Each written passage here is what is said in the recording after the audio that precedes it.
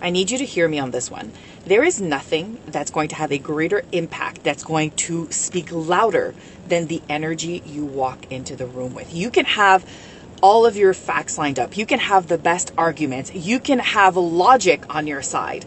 If someone feels like you are doubtful, like you don't truly believe in what you are saying, like there is a lack of confidence and self-assuredness in the content that you're delivering, in your idea, in the facts and logics that you're offering, and they want to debate you on it, they want their ideas to be heard, they want to steal the spotlight away from you, and they feel that there's an opportunity for them to do that because you lack the self-belief and you lack the self-confidence and you lack the self-assuredness, they are going to take it. And they're going to keep pushing and pushing and pushing, because when you feel like somebody is doubtful, you know that there's an opportunity for you to take that doubt, that to amplify it, and to make yourself look like the confident, self-assured person that has the right answer.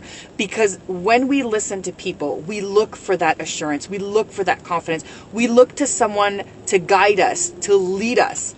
And we're going to look to that person that seems like they are certain of what they are doing. And even if you have the facts and the logic on your side, never forget that the energy you walk into a room with, it is what is going to influence and convince people.